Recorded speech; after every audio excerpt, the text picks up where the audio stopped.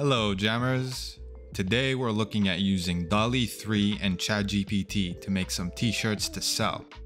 We're gonna look at some prompting, upscaling, retouching, and mocking up some designs. Without further ado, let's start designing.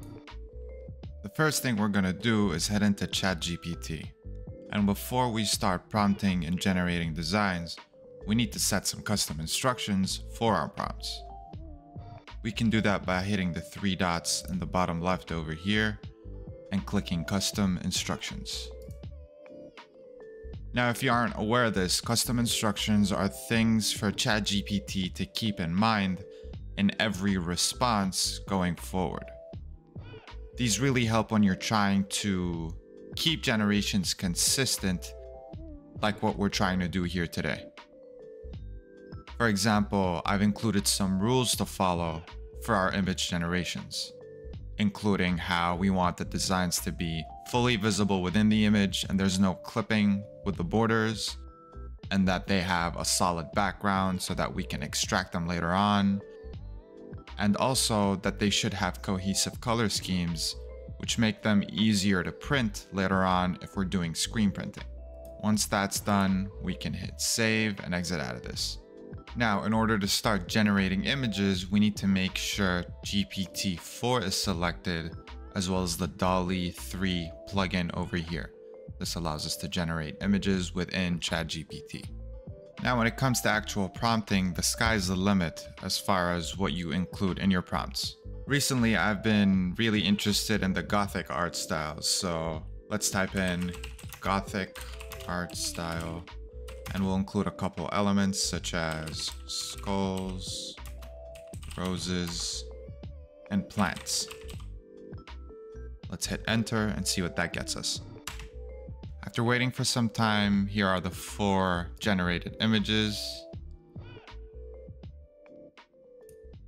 I think all of these look cool. Probably this one and this one would be the best for our t-shirts.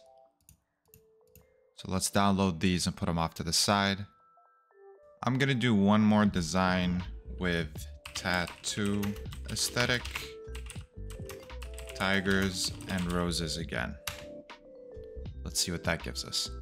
Here we have 4 more designs. Looks like it actually mocked up one of them, which is not what we're looking for here, but luckily these other ones are all looking pretty good. I think we can use all of these for our t-shirts. And just as a heads up, whatever prompt it used to generate each specific image will show up here on the right side. So this takes into account the prompt we typed in, as well as the custom instructions we put in ahead of time.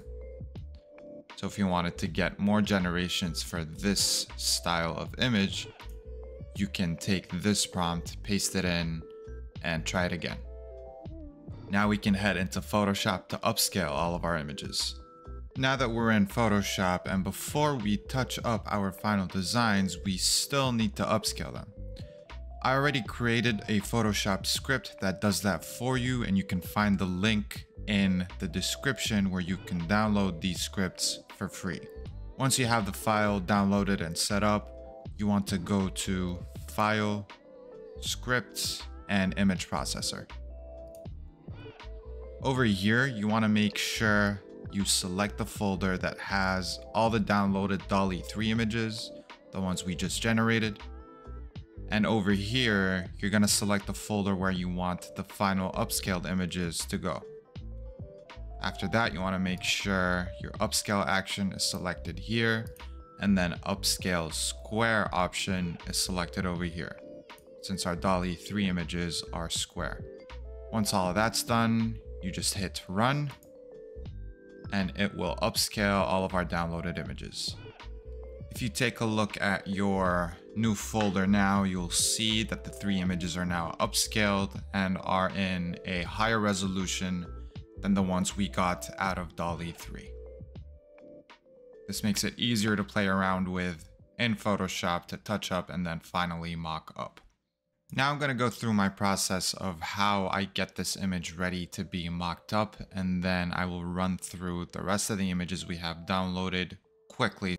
First up, I have my layer here selected. I will unlock it and then hit remove background. It will create a layer mask with the background removed. However, sometimes it can miss some things. In this case, I want to remove these little objects here. I'm selecting the layer mask. I have my brush tool on, and then I'm on the black color for my brush. I'll just mask this guy out so that it looks a little cleaner.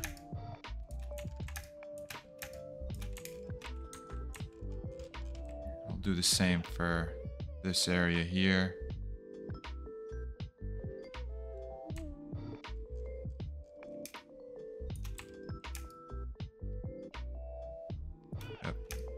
Looking good. Once that's done, I will right click the layer and convert this into a smart object, and that makes it ready to mock up.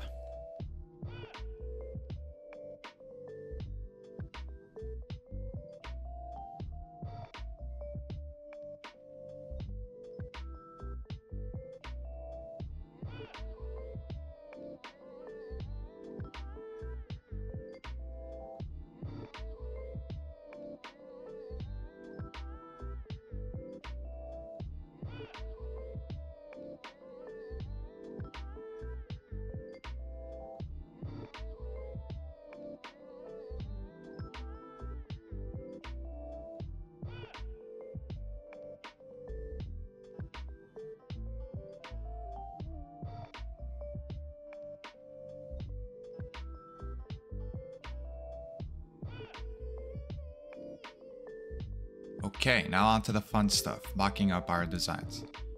I have this PSD mockup file up. I will include a link to this in the description. It is available for download for free.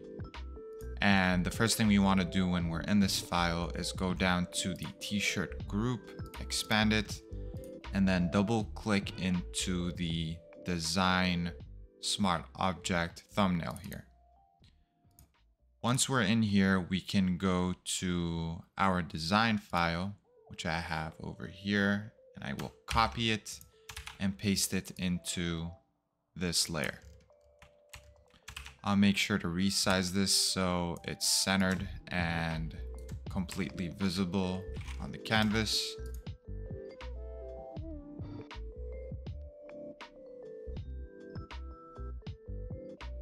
And then I also want to recolor the background. So I will delete the existing color fill layer here.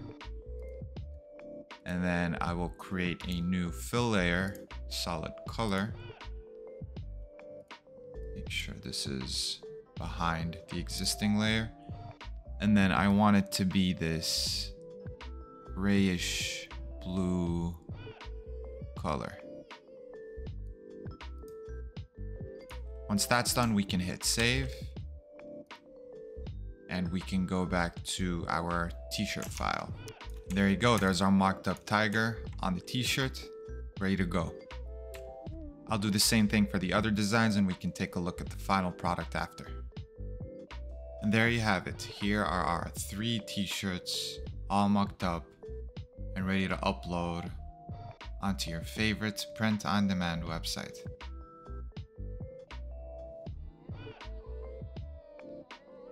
Thank you so much for watching today's video.